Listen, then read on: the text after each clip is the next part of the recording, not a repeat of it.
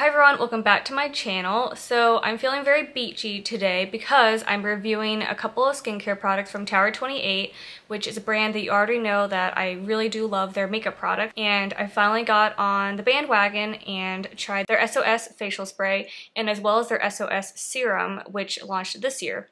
So I'll be talking about the two products. I'll show you up close pictures of like the texture and things like that, and whether I think you need both, one or the other, and all that good stuff. Let's just get right into it. Let's start with the SOS Facial Spray. So I got the travel size, and this is $14. And you get 1 fluid ounce or 30 milliliters. So this is their SOS Daily Rescue Facial Spray. It is accepted by the National Eczema Association, which is something that all Tower 28 products have the seal of approval for. And this soothes, purifies, and renews. It's the happy solution for angry skin. Use AM and PM before moisturizer. It's for all skin types, especially sensitive. And I just want to read off some fast facts from Sephora's product page. So this is clean at Sephora. It is vegan. It is good for redness, it's fragrance free, it's alcohol free, and the key ingredient is hypochlorous acid and water and sodium chloride. So they have multiple sizes of this, and I just did the travel size because I'm not a huge facial spray kind of person, and I just wanted to have something to try it out. But let me show you the mist. I love that it comes with a cap so that it doesn't leak, but let's see if we can capture the mist.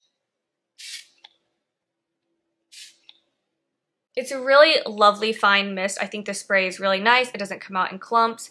There is no fragrance, as it states, and it's just a really nice facial spray. I actually really do like it. I've been kind of using it as my daytime serum, but I'll still apply it at night. Is it something I'm gonna repurchase? I'm not sure, to be honest, because I just don't use sprays like that. It's been really nice as like a break to a traditional serum, but it's not something that I'll apply or repurchase right away. I think it's definitely great for the summer months. I don't have super acneic skin. I have sensitive skin that's definitely more on the dry side lately, and this has been really nice and hydrating for my skin, so I definitely recommend it for sensitive skin types, dry skin types. I don't find that it leaves me shiny, but again, I don't really have oily skin, so I can't really speak to that. Yeah, this is literally, I think this is their best-selling SKU, and I can definitely see why. So I don't know if you can tell, but I've used about this much. So I still have a good amount left, and I've had it for at least a month now. I think it's worth trying, especially if you're someone who would like a little bit of relief, or you just want a nicer way to cool off in the summertime with a little bit of more skincare benefit. But yeah, so that's their SOS Facial Spray. So this is what they launched this year. This is their SOS Intensive Rescue Serum. And I love the packaging. I love that it's a pump. You get 2 fluid ounces, which is actually double than what you normally get for serums. And let's check out the Sephora page for this. All right, so this is $34 for 2 fluid ounces, which is a great price. It is also clean at Sephora. It is vegan, it is alcohol free and fragrance free. Also has the key ingredients as their facial spray, which is the hypochlorous acid. Unfortunately, I wanted to love this, but one, the pump is terrible. The way the product comes out, let me just show you what I'm talking about.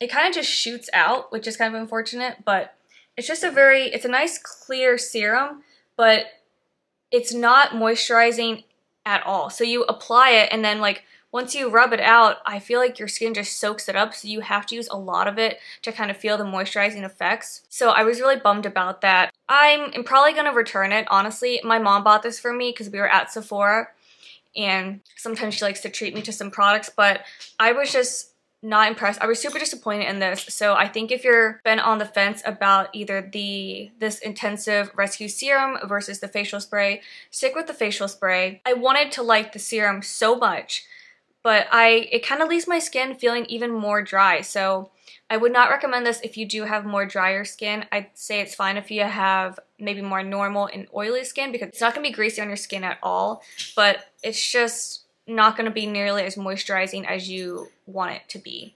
And then again, like I said, the pump just is not my preferred style of pump at all. Underneath my makeup today, which actually I'm also wearing the Tower 28 Sunny Days, I just sprayed some of the spray on, and I love the spray. I don't really use the spray throughout the day. I've mainly just been doing it morning and night during my skincare routine. And then as far as this goes, I think this is going to go back to Sephora just because for $34, I would rather try a different serum that you know, has a better texture and is better suited for my particular dry, sensitive skin type. I hope my review helped you if you've been deciding whether you should pick up the facial spray or the serum.